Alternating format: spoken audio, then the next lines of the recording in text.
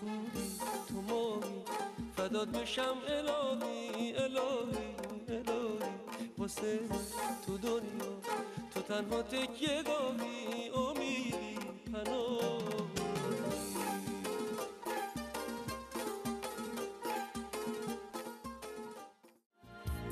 Hi, everybody. Good afternoon, good evening, welcome. I'm Kari Olmon. I'm the associate producer at Page 73, and I'm so glad you could join us for this new play conversation with Sanaz Toossi about her play, The Persians. This is our 8th and final new play conversation of the season, and we're thrilled to be wrapping things up with Sanaz, who is our 2019 Playwriting Fellow here at Page 73. We are so grateful to our community of donors for sticking with us, so we were able to keep working with Sanaz and all of our writers on in-depth processes like this one. As Page 73 pushes to come back strong with the live, in-person world premieres of John J. Caswell Jr.'s Man Cave and Blue Beckford Burrell's La Rosse next year, we are hosting a virtual spring benefit on June 10th to raise crucial funds for these productions. It will be hosted by James Jackson Jr. and John Andrew Morrison, two of the stars of our 2019 co-production of A Strange Loop, Michael R. Jackson's Pulitzer Prize-winning musical. And we will be joined by our community of playwrights and artists, including Sanaz herself. And you can learn more about our spring benefit on our webpage, page73.org/springbenefit. Now, I want to tell you a little bit about the virtual residency process that we've undertaken here with Sanaz, with our director, Pirronne Yousefzadeh, and a fantastic group of actors. During the pandemic, Page 73 created a workshop model that allows our writers to make real progress on writing new plays despite working virtually over their screens. We took what is usually a 4 or 5 day process in person and extended it over 2 weeks, meeting on Zoom for about 3 hours a day, along the way with some days off as well. This helped us fight Zoom fatigue, at least we hope it did, and also gave our playwright time in between rehearsals to really marinate on the work her team was doing. And I'm so grateful to the actors and to our director who offered their talents and their points of view on the play throughout. After today's performance, we'll have a conversation with all the artists and we'll take your questions at that time. Here's how you can send us a question. At the bottom of your screen, you'll see a button marked Q&A. When you click that, you'll open a text box into which you can type a question for the panel. You can do that at any point during the conversation. The panelists, the cast will see the questions, but your fellow attendees won't read what you ask. So without further ado, it is my great pleasure to welcome playwright Sanaz Toossi and director Pirronne Yousefzadeh. Come on and join me. There you are. Hi. Hi. So, how are you both? Great. So happy to be here. Wonderful. So I am just going to give a quick little bit of bios here. Sanaz was our 2019 Playwriting Fellow, and she has not one, but 2 world premieres on the horizon once live theater returns. Wish You Were Here at Playwrights Horizons and English at Roundabout Underground. She's a member of Youngblood and the Middle Eastern American Writers Lab at the Lark and an alum of Club Thumb's Early Career Writers Group. Pirronne is currently the Associate Artistic Director and Director of Engagement at Jiva Theater Center. She's also a founding member of Maya Directors, a consulting group for artists and organizations engaging with stories from the Middle East and beyond. Recent projects include the world premiere of Kid Prince and Pablo by Brian Quijada at the Kennedy Center, and she has directed and developed work at the Public, Playwrights Horizons, New York Theater Workshop, Soho Rep, and many, many others. Sanaz and Pirronne, welcome. I'm so happy to have you here with me today. And Sanaz, I'm going to put my first question to you. In addition to writing The Persians, you are also acting in it, which has been such an exciting part of this process for all of us. Could you tell everyone a little bit, what was your way into exploring this story, and how did the prospect of playing one of the roles yourself factor into that? I hope it's been good for everyone. Acting is really hard. I just want to say I respect all our actors, and I don't take what you do lightly. I don't know. I, maybe like many of you, have had a lot of thinking. I've done a lot of thinking during the pandemic about you know, what would feel exciting to me in the future, like when the future returned, which I think it is now returning. Like what, I don't know, what did I want that to look like for myself? And with any play, I think I always, it always comes from a place of what I want to see on stage or hear. And I felt for the first time that I really wanted to see my version of an Iranian family. And this is my version, right? So like Iranians watching might not be your family, but I hope there's something recognizable. And to me, an Iranian family is like, so that meant I wanted to see dancing on stage, and I wanted to see, you know, like a total lack of boundaries and a love that is very overwhelming. And in terms of acting, as Yalda, I'll be playing Yalda. I've never think I've ever written anyone as that I understood. So just like in my body, I've never written a character that I understood so deeply before. And then I also was like, whatever, let's just do it. As I think you have to do with scary choices. So yeah, that's it. Yes, I love it. Thank you. Thank you. And a reminder to the audience who's joined us live, you can type in questions for the team at any point. And after we hear an excerpt from the play, we'll get a chance to answer many of them. At this point, if you're watching on YouTube more than 4 days after we recorded this, the video will jump to the Q&A. And so now I'm going to go over to Pirronne. Could you provide a little bit of background for the moment when the play begins, the holiday that it takes place during, and just to set this up for the folks who are about to watch it with us? Sure, yeah. So the excerpt that we're going to share is the first 20 minutes or so of the play, right from the very beginning. It is March of 2016, and the family is celebrating the Iranian New Year, also known as Norooz, which lands on the vernal equinox in March. Fun fact / something to know about Norooz, that it's customary to set up what's known as the half scene, which is an arrangement of symbolic objects, 7 primary ones that are arranged on a table. There are other objects that can also be added to the half scene, and they include things like apples and vinegar and garlic and a few other things that all have different symbolic meanings for the new year ahead that the family is ushering in. And with that, I'm going to introduce our actors who are going to be turning their cameras on as I introduce them. First, Barzin Akhavan, who will be playing Masoud. Sahar Bibiyan, who will be playing Shadi. Makany, who will be playing Bijan. Nazanin Nour, who will be playing Azadeh, also known as Ozzy. And of course, Sanaz Toossi playing Yalda. Enjoy, everyone.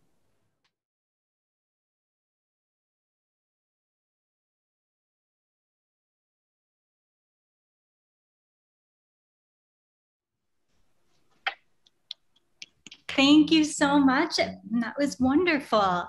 Do y'all want to come back on screen with me, Pirronne?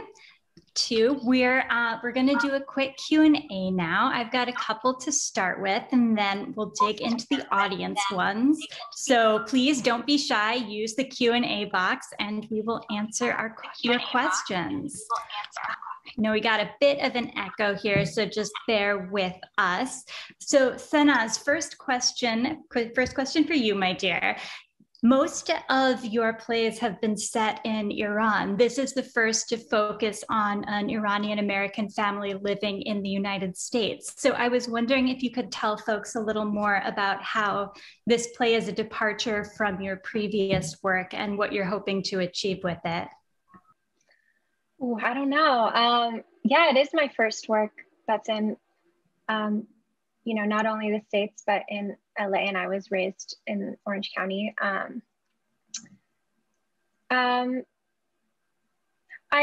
don't think I could have written something like this until now. I think in some way, I've always been like, when you do this, Sanaz, you have to do it right. So make sure that you're the best writer that you can be when you do it. And I'm, you know, not the best writer that I ever will be, but I just felt ready I just felt ready now. I forgot the rest of the question. Do you think I answered it?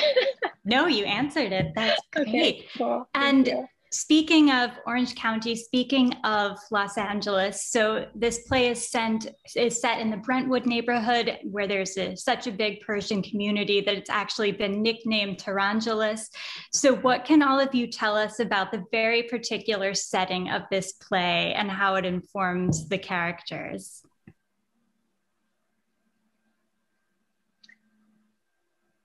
Should I go?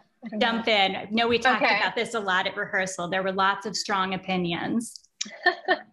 I know there were very strong opinions about what an LA Persian is versus an East Coast Persian. I thought that was hilarious. I mean, the thing I find defining about being an LA Persian is that you grow up with a lot of people around you that share, you know, a history, a language, sometimes a religion, or not. But I think really, I mean, honestly, to grow up where I did, you even grow up with people who look like you and people who know how to say your name. And I think that's a really, you know, to be from somewhere that's named Tehrangeles, where you can, you know, where there are blocks where you don't have to know Farsi. I'm sorry, you don't have to know English. I think that's the perfect setting for this play. That's also about like how in the end, it's still not home, and how you can do everything in a way to be, to make a life for yourself that feels comfortable and that it's good and affluent, and how it can be a good life, but it's still, it's not the place you left. You know, it's not the place you grew up. Yeah.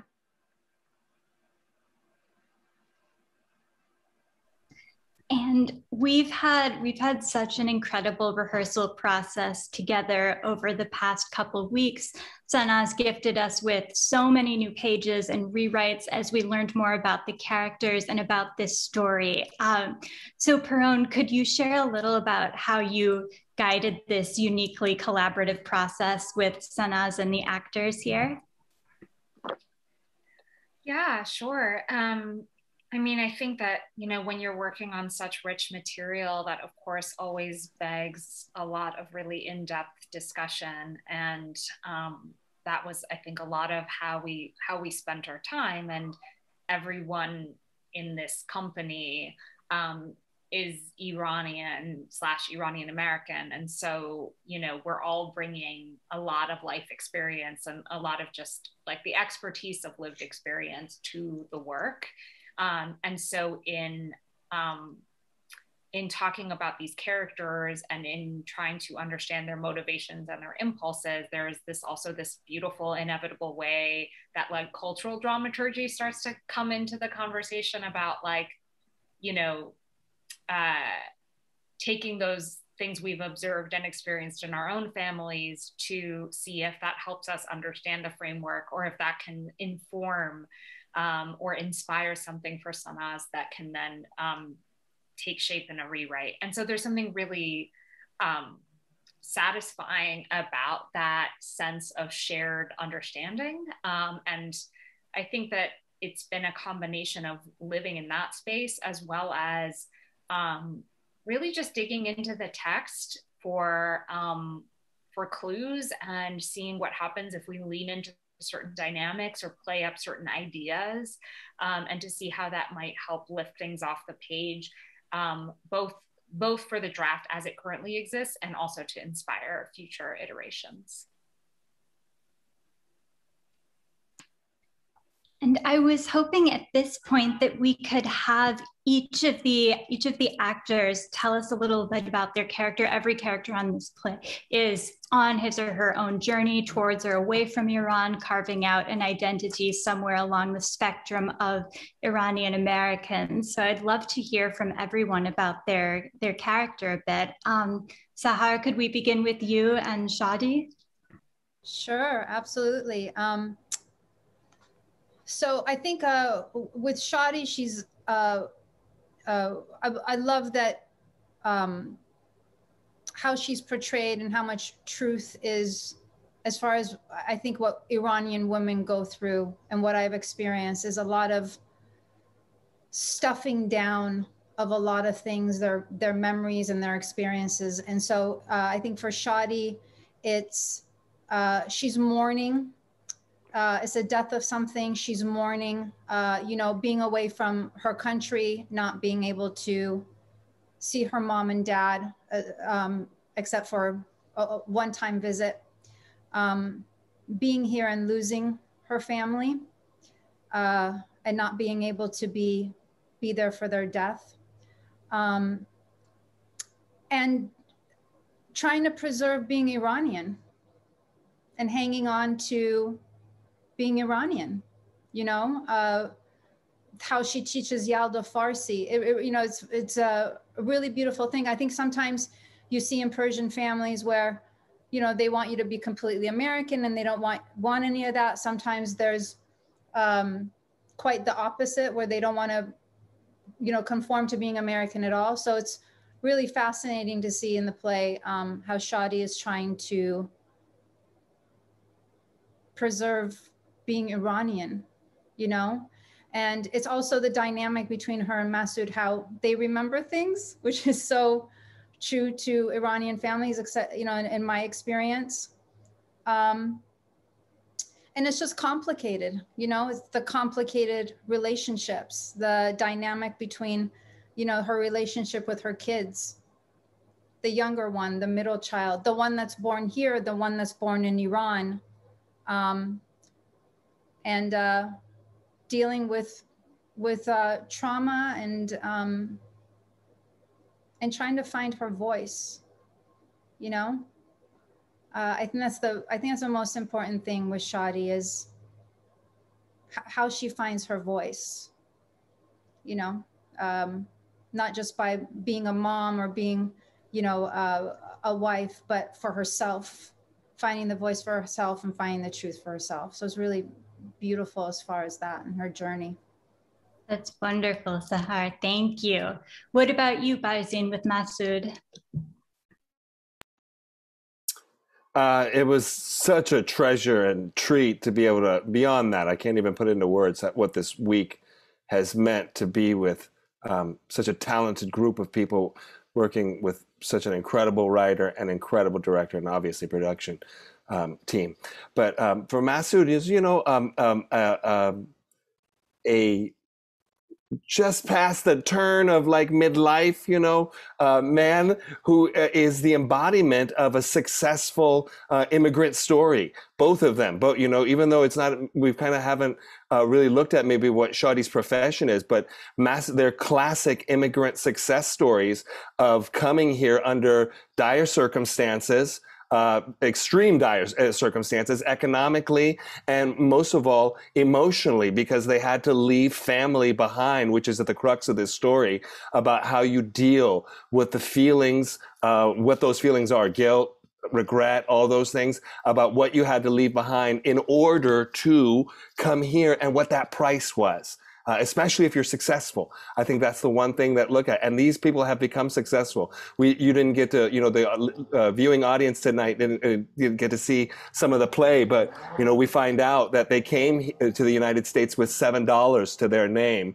And now, as you heard in the opening description, live in a very affluent neighborhood with very nice things, all the successful things that you would envision of becoming an American. So in the classic sense of what we see is a successful American story, people pulling themselves up by their bootstraps and getting here. And the beauty of Sanaz's work, she's also underlying what costs are those and what prices do we pay as family people? So here's a man that loves his wife deeply, loves his children deeply, and wants to see them succeed, and is kind of frustrated to see that they are stuck in ruts and wants to figure out how to get two of them unstuck. One of them is really successful, and I think he's really happy with the path of her life. His eldest daughter, I think, is what he envisions to be as a success story to him, totally. Not that the other two aren't. The other two are just kind of in a holding pattern that aren't fully formed all the way there.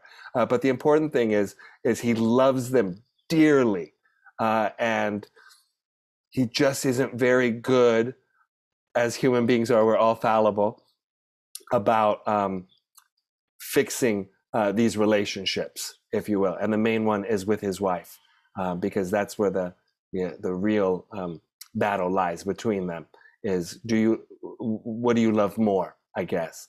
And with all relationships, you grow and you evolve. And some people, not to use a cliche term, grow apart, and that's okay. It's just the pain of that and examining it. Thank you so much, Barzin. Beautiful. Nazanin, what about you with Ozzy? I feel like, again, we just got a glimpse, of course, but Ozzy has her experience and her relationship and bond to her family and to her cultural and ethnic identity are different because she actually was born in Iran and then she came to America, and that creates, I feel like just all of us as Iranian-Americans have this balance that we play on a daily basis where it's like, are we going to be, do we have to be more American in this scenario, or maybe more Iranian, but we're never this enough and we're never that enough all the time. And I think that's just something that you get to a point of where, and I think Ozzy's gotten to this point too, it feels like that she knows that she's always going to be in that middle ground. And a lot of people, I don't know, I feel like her siblings haven't figured that part out yet. And so that's one place that they don't see eye to eye on. And then, you know, she has a very complicated and flawed relationship with her mother that starts, you know, becoming clear, which I also think is really indicative of pretty much every Iranian who had to immigrate to America and who has a daughter. I feel like there's just always, we all have this commonality of maybe very similar issues and where they stem from our moms' backgrounds and us having to grow up in this American society, but with our Iranian culture and identity always being like, don't forget you're Iranian. We do everything Iranian, you know? So I think that Ozzy pushes back on that a lot because of the way that she had to come to America and what that means to her, which is a really beautiful, interesting exploration throughout the entirety of the story that Sanaz wrote. And yeah, I think she has a flawed but loving relationship with her identity, but it's like she tries to keep it at arm's length all the time, whereas her other family members, particularly her siblings and her mom, are like wanting to embrace it so tight. It feels like so that they never forget it or it doesn't go away or erase. And Ozzy's more like, yeah, okay, I've had enough, you know? It's interesting. Thank you. Thank you so much. Okay, Abraham, what can you tell us about Bijan, the middle child? Bijan, man, I think he's a really cool dude, you know? Like you said, he's the middle child. You know, I mean, I'm not a middle child, but my experience of middle children, and if anybody in the audience is one, and, you know, not to, you know, stereotype them, but they kind of have like, you know, a space where they don't have the position that like the baby of the family has, or like the oldest sibling has. They're kind of, in my mind, you know, searching for that position. And Bijan, you know, as someone who was born in Houston, and then they moved to Brentwood and all that, you know, he's kind of searching for, you know, what is his culture, like being American, being Iranian, being both, you know, feeling longing for Iran, a country that he's never been to because his parents can't go back, you know, for political reasons, right? So yeah, he's just someone, you know, an explorer trying to find his way, even though he's kind of, you know, halfway, like found, you know, a job that can pay well and all that stuff, but he's trying to find what it is to be Iranian and American, and yeah, and do right by his parents when you know, he thinks he hasn't done right by them. His parents feel like maybe he has, you know, and it's always that dynamic of searching. Yeah, I really love this dude.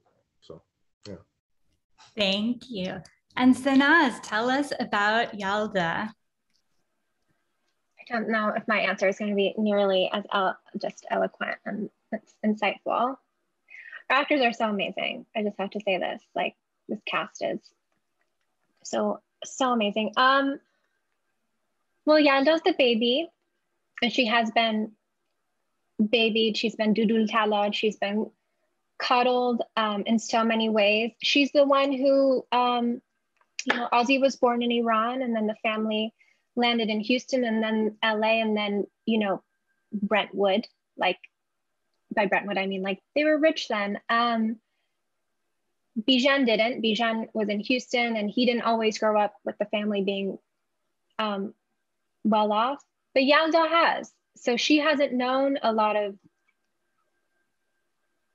in so many ways, she's grown up so lucky. You know, she's never wanted for anything. She's spoiled. She's fucked up a lot. Like, she's got a DUI, and still her mom babies her. And I think Yalda's journey is what she does with her mother's love in this play, I think changes as the scenes progress. Love in this play, we've talked about this in rehearsal, love in this play is like very overwhelming and heavy sometimes. And I think for Yalda, she has to figure out, like, how do I honor what my parents went through? How do I learn their language? How do I learn their traditions? But have a healthy boundary for myself, so I don't carry, so she doesn't have to carry that pain with her the rest of her life. I think. I mean, we'll get it there eventually. Oh yeah. There now. We'll get it there. It's going. It is going. Thank you all for telling us more about your characters' arcs. And we've been getting some fantastic questions in from the audience. So now, Sanaz, I want to pass on this question about the bilinguality of your work. You write in English and in Farsi, you combine them in various ways. You've worked with collaborators who have varying degrees of bilinguality. Could you tell us some more about how you use Farsi in your writing? Hi, Danny. How do I use Farsi in my writing? This is such a good question. So I have to, like, this part about, do you ever feel like you're compromising on the truth of your characters, what they would say in order to make the play clear to an American audience? It's such a good question. And I think a goal one of my goals for this play, and I think actually a reason that I had not been able to write this play yet, is because now I just don't care so much anymore if the non-Iranians in the audience are gonna understand, because I just feel like, whether it's like I'm bold enough now or I'm at a place in my career where I can just be like, I don't care if the non-Iranians aren't understanding it, because this is an invitation for Iranians to, you know, enter the theater. All are welcome, none are safe. And a chance to be with them and put ourselves on stage and be like, celebrate us and also roast us a little bit. My first drafts they just have to be in like English, so I can kind of funnel whatever raw emotion is happening. And then I always have to do a pass later with, to add the Farsi in there. So there will be so much more Farsi in the play. And I think about that all the time. Thank you for asking that. That's such a valuable question, because I think it's actually about like knowing what the American theater is or has been, who are we writing for? Yeah. Okay. I would love to just like chime in with something here on this too. It's like, I often hear, I totally appreciate the question, and I think it's something we're definitely going to be continuing to investigate. I also think that, you know, like when watching great opera, you don't want your eyes to be on the subtitles. You want to be able to watch the story and be able to, and I mean, my favorite experiences at the opera all of which have not been English language operas, have been when I didn't really have to, when I could still capture the essence, when I could capture the essence of what was happening from what I was watching on stage, and I didn't have to rely on the subtitles in order to understand the basic plot, but I could glance at them if I wanted to know like the specific details of language. And I feel like we don't necessarily in the American theater afford the same sort of standard to work by global majority playwrights. And if the plays are not in like French or Italian or German, then like there is this question, and I'm curious about how we can, especially, you know, following what people have termed as a racial reckoning in the American theater, crack open this idea of language and decolonize a little bit of our assumptions around what has to be quote unquote clear for an English speaking American audience, and also what clarity means. And that, I mean, and I also find Farsi such an expressive language, and like there isn't really like stoicism to speaking Farsi. So I think it's actually ripe for a non-Farsi speaker to understand what's happening, even if they don't necessarily know word for word what's being said. I just want to just jump in real quick and just say, I still feel like this is inviting, you know, a non-Farsi speaking audience, you know, to the table. It's like you come to a Persian family, you might not, you know, you're getting a glimpse into the window of what it would be, right? To have dinner, a Norooz New Year dinner with a Persian family. You're not gonna understand everything, but you're gonna feel that energy and that love. That's what I think. And the last thing I'll say is like, Yalda, I think, is kind of brilliantly a conduit for a non-Farsi speaking audience, because she's asking, you know, and she's learning. And the fact that within the family there are different levels of Farsi like fluency and comprehension, I think is also very true. It's very true to an Iranian family. I mean, I'm the youngest with like the most difficult time speaking it, and so and that ranges within me and my siblings. But I also think it offers a kind of gateway to a non-Farsi speaker. They'll learn what's on the half scene as Yalda's learning it in the first scene. I'm going to say to what Bijan was saying, all my American friends only wanted to come to my house for anything. And I was always afraid they weren't going to understand my mom, but they understood, but they were like, but it was always when they first came, they were like, are you guys fighting?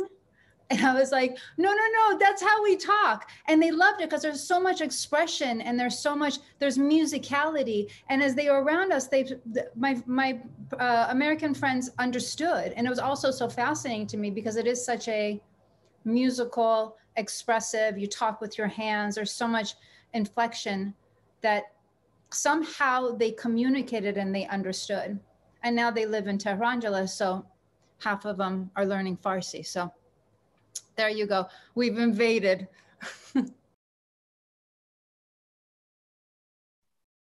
Right. Well, that's sort of a wonderful note to end on, a note of an invitation into the world of the play and these characters, and invitation that hopefully we will be seeing a lot more of this play in the not too distant future in a live theater when we can all occupy the same space together. So I want to thank you all so much for attending. Thank you for being here. Thank you to our actors, Barzin, Sahar, Abraham, Nazanin. Thank you, Pirronne, and thank you, Sanaz. Thank you to our awesome stage manager, Jess Aguilar, and Thank you so much to everyone who joined us today. Page 73 supporters, we were so glad to share this conversation with you to cap off what has been such a wonderful, memorable 2 weeks of work. And if you know someone who would appreciate this conversation, a link of the recording of this will be emailed to you, and it will be available at page73.org starting tomorrow. So we are going to sign off now. We wish you a wonderful evening. It's a beautiful evening in New York. I hope it's nice wherever everyone else is as well. Thank you so much and have a good evening.